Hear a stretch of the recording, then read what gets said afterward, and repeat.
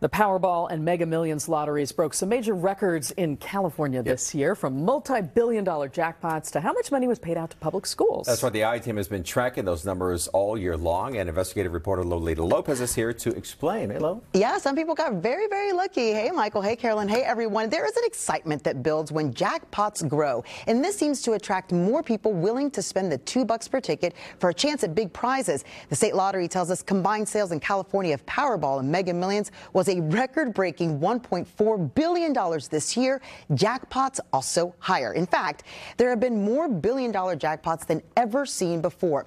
If you count the November 2022 ticket bought in Altadena right there within a one-year period, California has had $3 billion single tickets sold for Powerball alone. And all of those tickets sold in California, 2 in SoCal.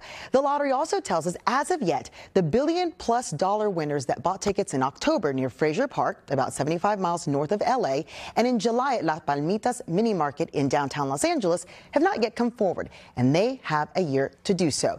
Now, there are also plenty of people who didn't win the jackpot but got oh so close. Take a look at this. The California Lottery says those people who match 5 of 6 numbers in Powerball and Mega Millions drawings, well, they won a total of $56.1 million in 2023. $54 million in 2022, and check this out, $32 million in 2021. What a rise there.